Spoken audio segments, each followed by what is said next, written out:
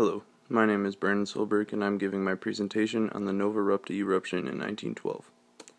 The Novarupta event is located in the Aleutian Mountain Range, which is located in southwestern Alaska.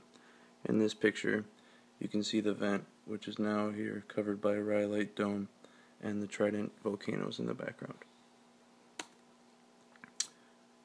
From June 6th to June 8th, 1912, roughly 60 hours of eruption. There were 3 different episodes, all giving different layers of different sediments.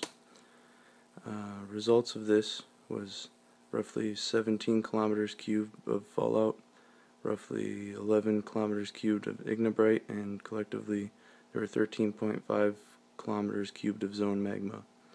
There are different geological classifications of these deposits: rhyolite, dacite, andesite, and banded andesite, as you can see here.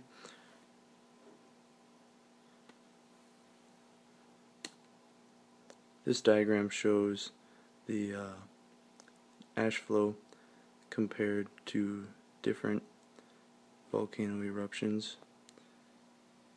Novarupta is this big gray one that goes into Canada and modern day US.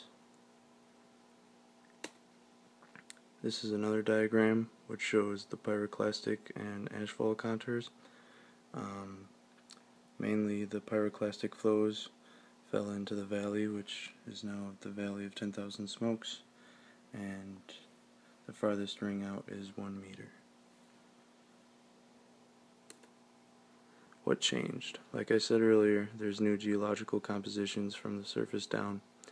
The pyroclastic and ash flows fell into the nearby valley, which killed off most living organisms, both plants and some wildlife, not much, but it killed it off, and now that's known as the Valley of 10,000 Smokes.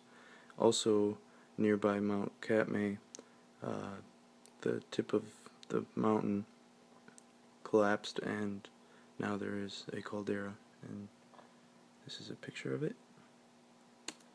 This is a picture of the Valley of 10,000 Smokes.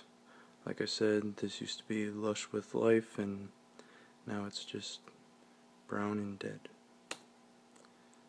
Human life was also affected. The nearest place that there were humans living was Kodiak, Alaska.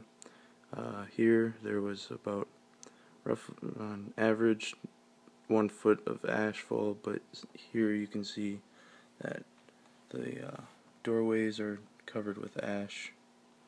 And I got a couple more. Here's one of a guy standing there on his porch. You can easily see he's about knee deep in ash.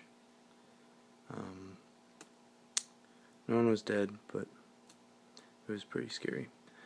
Conclusion: the eruption of Novarupta has been claimed to be the largest and most voluminous eruption of the 20th century.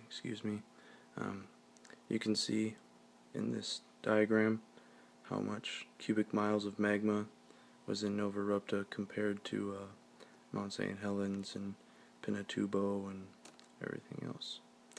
And yep, that is my thing. Thank you very much, and have a good summer.